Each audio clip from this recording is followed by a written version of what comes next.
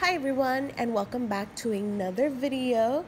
Today I'm going to share with you how I do my painted hair, and this video is for a very simple painted hair look since the mommy of this baby wants just a very simple painted hair style for her baby. And this baby was painted by Stephanie Ortiz of In Love with Reborn's 2011, and the mommy has asked me to do the painted hair. For my painted hair babies, I always like to start off at the temples, and before I do any painting, I do sketch out my hair just so that it makes it a lot easier to paint over and I don't make any mistakes. So I go ahead and I sketch my hair out first, and then I seal the sketched part, and then I go ahead and I paint over that. If you're wondering what kind of pencil I'm using, I am using a Prismacolor pencil, and I purchased these at Michael's, and I purchased them as a single pencil. I cannot remember the name of this pencil since you can tell it's really tiny, but it is one of the lighter brown shades.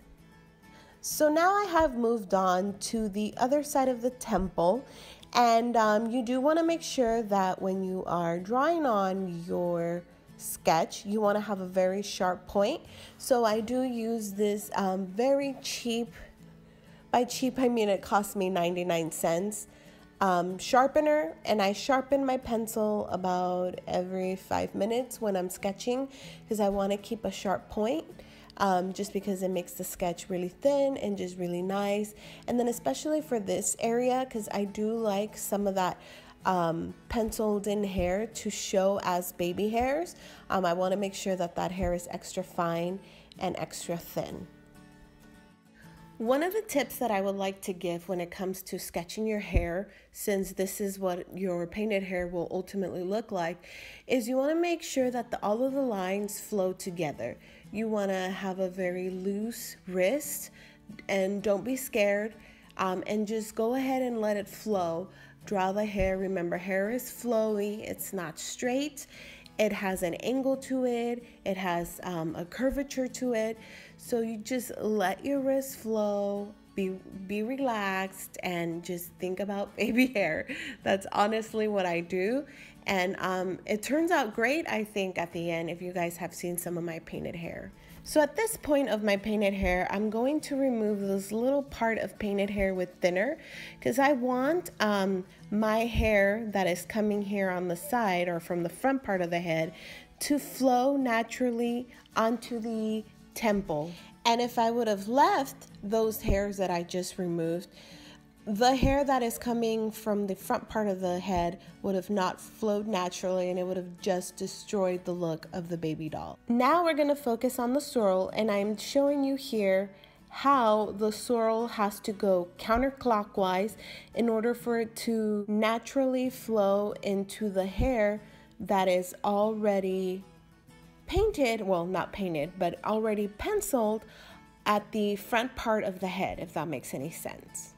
If you draw your swirl clockwise, at least for this baby, it's going to clash and you're not going to get a natural flow of hair. So you'll instantly realize that you'll have to do it counterclockwise instead of clockwise. So right now I'm focusing on the swirl and making sure that the top part of the head has a natural flow of hair into the front part of the head. So the hairs that are already on the temples and on the forehead, and yeah, so I'm just making sure that the swirl naturally flows into those areas of the head.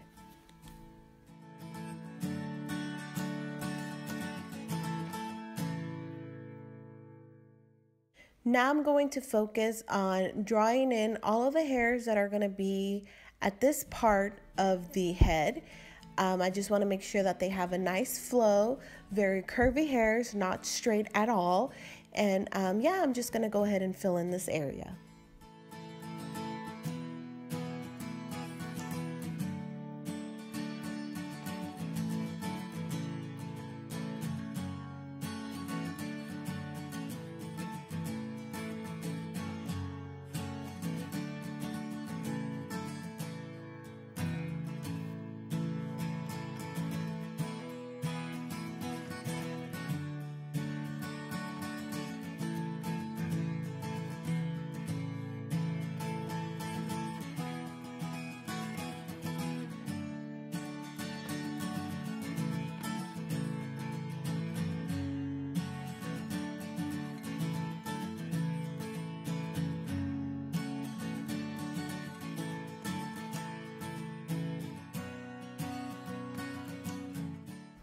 Now we're returning back to our swirl, and I'm going to continue making lines flow to the front part of the head and making everything flow in naturally. I never know exactly how I'm going to sketch it out. I honestly just let my hand guide me. Whatever feels natural, I just go ahead and do it, unless it really looks bad. But for the most part, I just let my hand flow, and it just really honestly takes me to the direction that it needs to go. I think ultimately you just have to have trust in yourself and trust that you can make a great piece of artwork. I think the number one thing is do not question yourself, just do it. If anything, you know, it is pencil, it comes right off, but just do it and just let it flow. So here is one layer of penciled in hair, and this is exactly what my hair is going to have as a pattern when I paint it. And to make sure that the penciled in hair does not come off, I'm going to go ahead and seal it with my Genesis thinning medium, and I want to make sure that I keep a very thin layer on my sponge just so that I don't get any clumps on the head.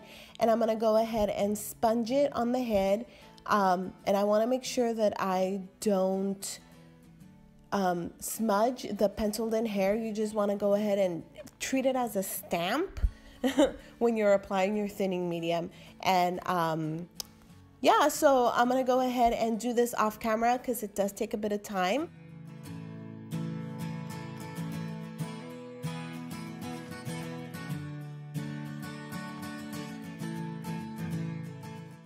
So here is the head fully varnished. I'm gonna go ahead and bake this twice, and once the head is cool, I'm gonna go ahead and add a second layer of penciled in hair, which is what you're looking at here.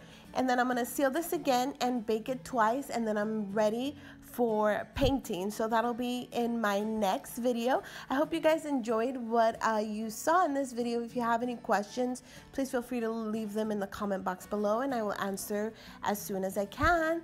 Anyway guys, thank you so much for watching, and I'll see you in my next video. Bye.